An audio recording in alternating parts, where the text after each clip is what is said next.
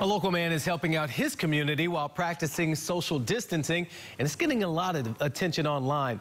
Daniel Tubin saw a suggestion on Twitter to pick up a bag of trash while social distancing. He did better than that. He filled 16 bags of trash at Durham's Hillside Park. He says it helps him feel close to the community, even when people can't be together.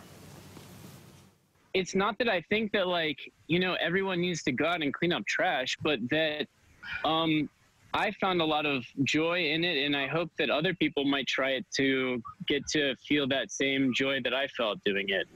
We can tell you he posted the picture on Raleigh's community information page, and it's already got more than 2,000 responses.